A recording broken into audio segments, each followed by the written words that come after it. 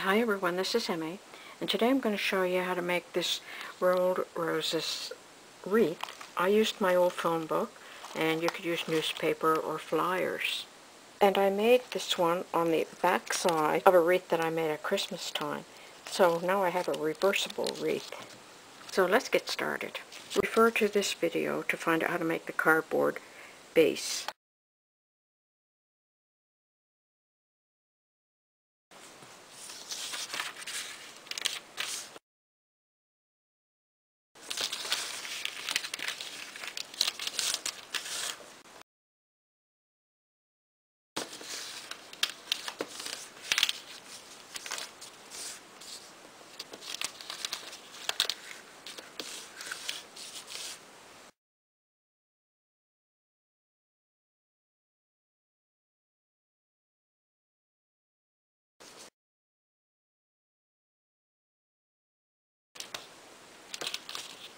Once you have your long strip made, here's how you make your rose.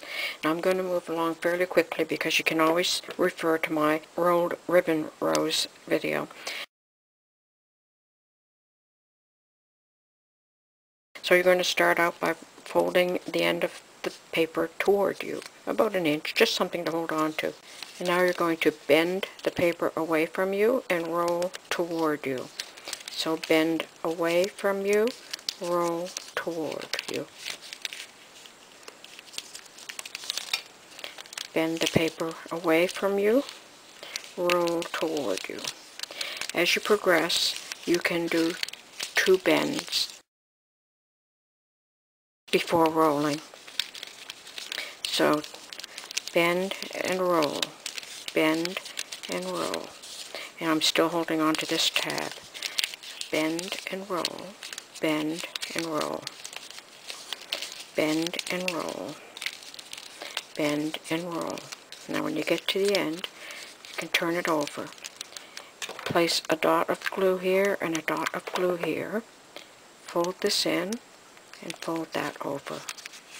To glue this onto your wreath, you're going to make the shape of an X, and that will hold all of your layers together. Place it down. I need about 2 more here. And then I'm going to fill in with roses made with just 1 strip of newspaper. To make these smaller roses, start with 1 strip. Fold it down about an inch toward you, and then bend away from you, roll toward you.